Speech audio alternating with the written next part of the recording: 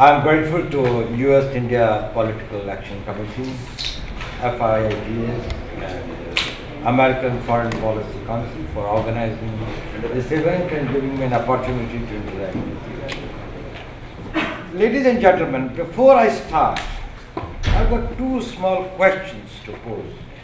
Can you hear me now? I think I was talking without this thing here.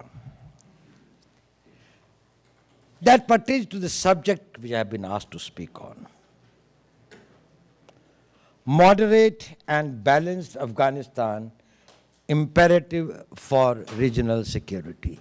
Is there anyone in this room who subscribes to the idea that a violent, turbulent, extremist, unstable Afghanistan is good for the region?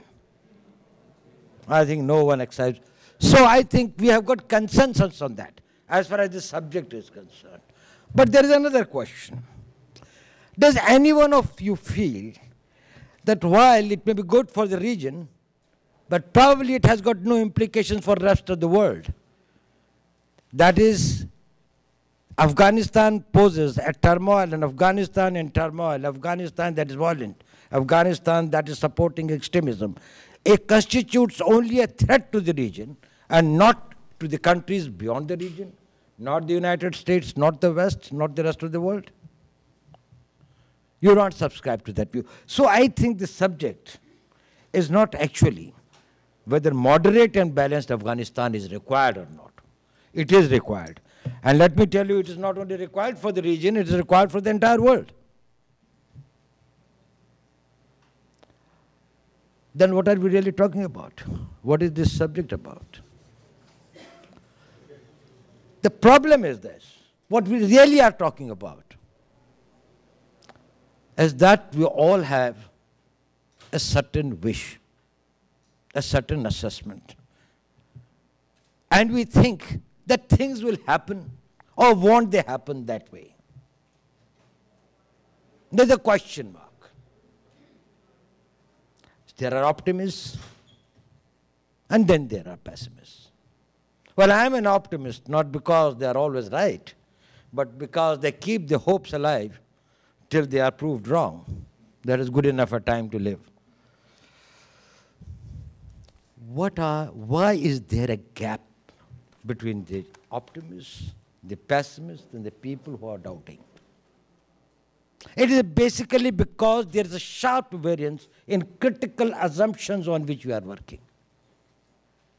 I wish that there is a stable Pakistan. It's a moderate Pakistan.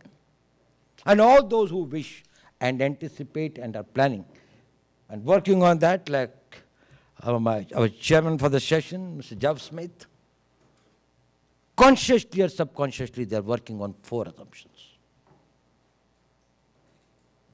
Their first assumption is that Afghanistan, which ushered into a democratic process, following the Loya Zirga, was able to have a constitution and then an elected president. Probably there will be an automatic transition to this democratic process. It has stabilized itself. And there will be transition of power in which different ethnicities, different groups, whatever their other beliefs may be, will fall in line. And there will be the transference of power, there will be elections which will be peaceful. And it will be in 2014. This is one assumption. If this assumption is not true, then we are talking the opposite of it, is something which is quite a different one, which is a civil war situation, bloodshed, and then eventually, in whose hand the reign of power will come, in that this thing of violence is unpredictable. So that is the first assumption. The second is that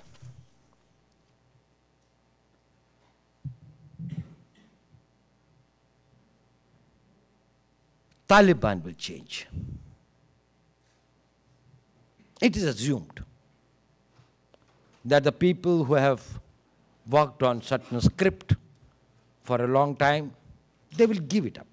the path of violence, the extremism, the faith in jihadi ideology, and then come, either join the political process or will try to become an influential ideological group which will influence the political life of Afghanistan, even if they do not directly participate in the election. That is the second opposition. Now, how will it come?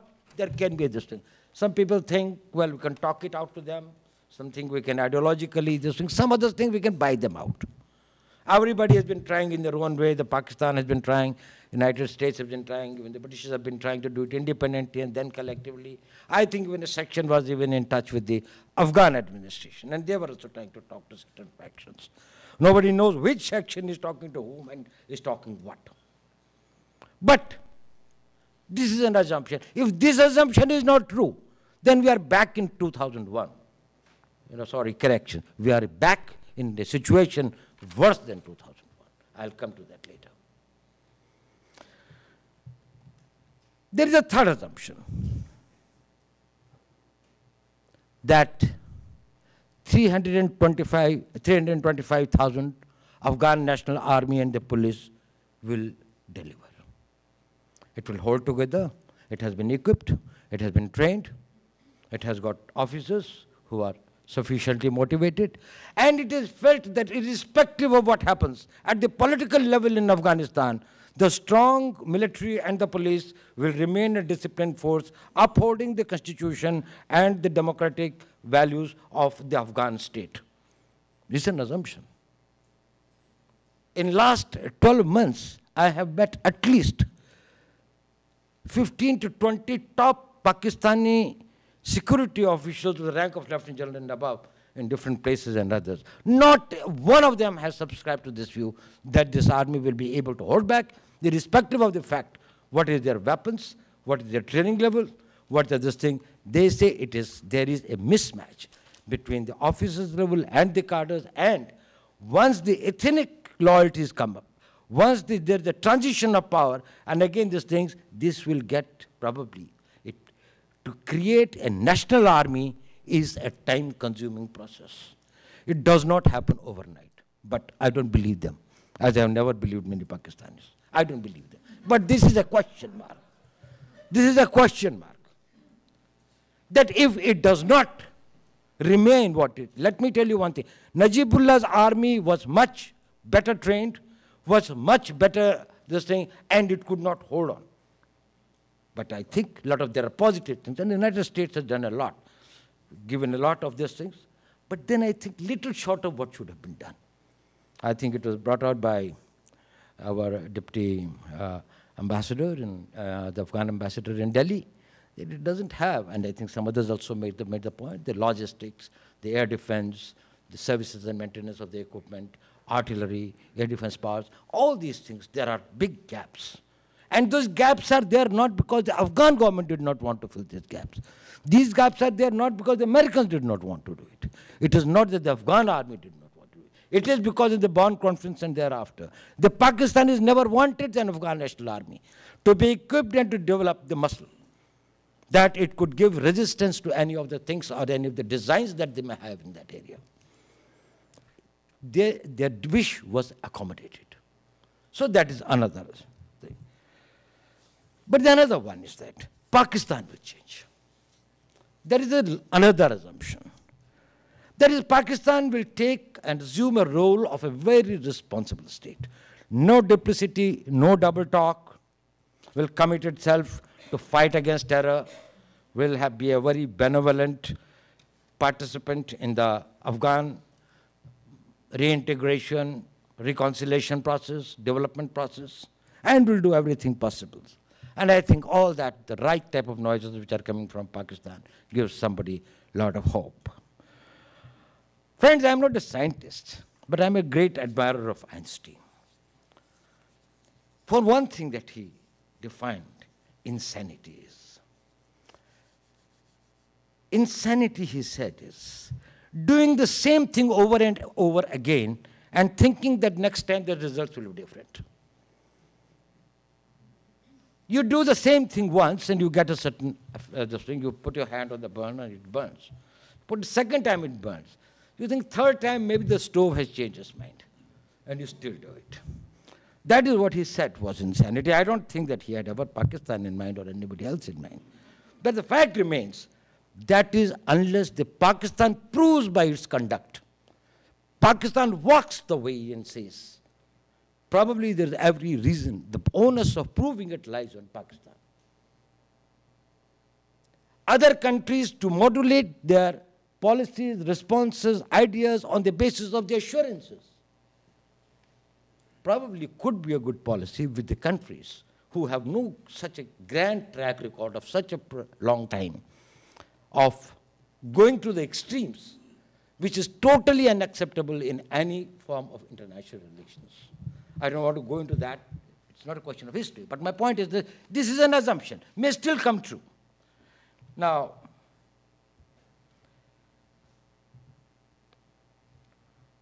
my grievance is not about whether the assumptions will come true or not. I'm no diplomat, I'm no intellectual. I'm a security man, plain and simple. We make assumptions and we work on that. We hope for the best and try for the worst. If it doesn't come true, we will face it and fight it. That is not the problem. I have got a problem on some other count. That is, you do everything to see that these assumptions don't come true. In all the four of it, let us see what all has been happening after the surge, or before, after the point that we talked about. We first talked about the withdrawal, then took the initiative of surge. I do not know. We couldn't understand, at least I could not understand. Because if surge is supposed to have a deterrent effect or a punitive effect, if you have already announced that you are going to withdraw in 2014, it won't have that effect. You only have to bide the time. But from that time onwards, whether we are talking now of the zero option, now we are talking about the new things that is, a lot of new, this thing that security arrangements, now I think the zero option has been given up. The security arrangement has been accepted with the chief of staff who was there in Kabul, I think, day before yesterday. Now there's this thing of the resolute support is the new operation, resolute support that is to follow. Now that it has been accepted that, well, Karzai is going to cooperate and, well, there will be not a zero option, but there will be, now they will be talking by October, they will be finalizing it. There is a lot of things are happening. But are these things happening by which we are trying to make the assumption on the basis of which we are hoping that the process will succeed? Are we reinforcing them or are we going against them? Now take one by one. We talk about strengthening the democratic process. By undermining Karzai's position and allowing in Doha talks with those people who are claiming themselves to be the Emirates of Afghanistan, seriously undermines the democratic credentials of the government that has come through a legitimate process of legitimate electoral process. Let us not talk about personalities. Let us talk about processes. Processes are important. Karzai might have failed. But if the democratic process is undermined, then the transition of power, these are the people whom you have got to fight again through a democratic process. If you delegitimize it, if the very people who installed it, who are instrumental in building it up, probably will be quite, the very purpose will be negated by that. While we had been talking about the assumption that security forces must be strengthened, how much has been the denial about the security forces? If they do not want to go to Afghanistan, to Pakistan for training, you would like them to go to Pakistan for training. You would like to put artificial restrictions on them that if you go to India, probably the sensitivities of Pakistan would be adversely hurt, and therefore that becomes unacceptable. If they want a certain types of weapons and arms, you think that a vetting by Pakistan is necessary. The very country which is interested in seeing and ensuring that Afghanistan does not stabilize. That's why I asked the first question. Is there anyone in this room who thinks that there is a vested interest? There is a class of people which are known as the conflict entrepreneurs. I also belong to that very class, who have got a vested interest in continuing the conflict. And they derive their net advantage from the conflict. There are people within Afghanistan. there will be people out of Afghanistan. If they are the very people whose conditions you are meeting at, you are undermining, you are working in a way different to the assumptions on which you had been trying to make your strategy work. The strategy was based on certain assumptions. And then about Pakistan, the many things that have happened. And recently we find that there has been a certain amount of the new assurances that have been given. The new sort of handing them over a certain initiatives, including the talks which were happening, including the tie-ups with the Taliban. Well, many of these things are known, some of these things are not very confirmed. But we all know that some of the understandings and the things that have been worked out probably do not necessarily make Pakistan in a position where we can really depend on it very, very substantially. So the matter of concern is that the straws in the wind are indicative that we are working in the direction opposed to the assumption on which the strategy of peace, moderation, and stability in Afghanistan is based. If that happens, the post-2014 scenario may not be exactly what we are expecting it to happen. In my own opinion, I don't think that it is going to be some catastrophic big war, but it is going to slide millimeter by millimeter into this thing where the Taliban will start strengthening and taking control of the civil society. They have already taken control of some areas, and in spite of the fact that there was a heavy presence of the international assistance force, in spite of the fact that there was a democratic government which was relatively powerful, we may have a weaker democratic government next time. It is in spite of the fact that there were not that much of an interference from Pakistan as it normally would have been, there might be a situation where the radicals might be able to strengthen themselves. And gradually, some other proxies of theirs who may assume power, who may get political power, they would be able to float and make them take the power, which may be quite close to a regime or to the people who are able to influence the events from across the border. So the challenge before us is, how do we make these assumptions work? What is that we have got to do from now till 2014 and have a roadmap for the post-2014, where there will be the presence of the Western troops there, and what is that India can do, what is that the other democracies can do, what is that the other countries of the region can do, including Pakistan. What is that can be done to see that the Pakistan, which is an important country, Pakistan is an extremely important country in this whole thing. And we have got to carry Pakistan with us. We have got to make it believe that it is in the Pakistan's interest. How is it that we give that assurance to Pakistan? That it is in its larger interest, that it has peace with India, that it has a stability in Afghanistan, that it is able to work in its own best interest by minimizing the conflictual situation. Presumption that people always work in their best self-interest is one of the worst presumptions of history. It doesn't happen that way. So, ladies and gentlemen, my point is, India has got a big responsibility in a sense. What is that India can do? What is that the United States can do? To create conditions in Pakistan and in Afghanistan where the assumptions of peace, the assumptions of stability, the assumptions of moderation can hold good, and they can come true. And should that happen, I don't think that this is a very difficult thing to achieve. It is very much doable. I must say that United States has paid a very, very heavy price. In thousands, they have lost the soldiers there. They have paid the huge money cost over there. And let this entire investment in peace, let this entire investment in fight against terror and extremism not go waste. Should that not happen, probably we will be starting from a from the point 00, and that point 00 will be much more difficult this time to contain and control, and its consequences and repercussions on Pakistan will be very heavy. Now, I will just tell you one small thing before I close, that why in India we are quite concerned about it. You know, barely about 2 weeks back in Washington, D.C., there was an ambassador's roundtable. And in that, as the media reported it, Ambassador Blackwell was quoted, and I quote, "There is no evidence that Pakistan military has changed its view. Its primary role is to prevent the rise of India.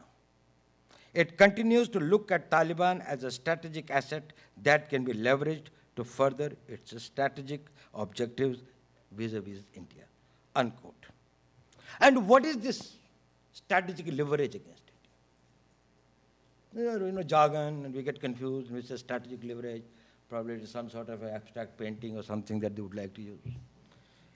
On July 11, Brigadier Siddiqui, for whom Pervez Musharraf had a great respect for his scholarly views and for his seniority and all that, he wrote a very interesting article, and in which he has quoted that in a meeting. And he has quoted General Pervez Musharraf, and he said that Mr. Kayani was the ISI chief at that time, which appeared in the news on 11th of July. 11th of this month. And I will just quote these words. And he says, what Blackwell says is the continuity of the intent, continuity of the desire to exercise that leverage, and here is the leverage. And Pervez Musharraf says, "Sir, the Taliban are our strategic reserves. We can unleash them in tens of thousands against India anytime we want," unquote. Now, this is the leverage. Now, they may look very far-fetched. They may look that, well, they are not a matter of concern. Probably sitting here in Washington, you may think it is not. But then, if somebody would have said that, well, what happened on September 11, that was also too far-fetched when somebody must have thought or talked about it. Things, when they happen, do not look as far-fetched as they look when they do not happen or they have not happened. And the last thing that I would like to say is this, that radicalism or threats like this are not in geographical limits. If there is a threat, it will not only be for the region. It will be a threat for all of us, for the entire world. Terrorism is a potent threat, and we have got to take a very, very serious and a very considered view about the things that we do. Thank you.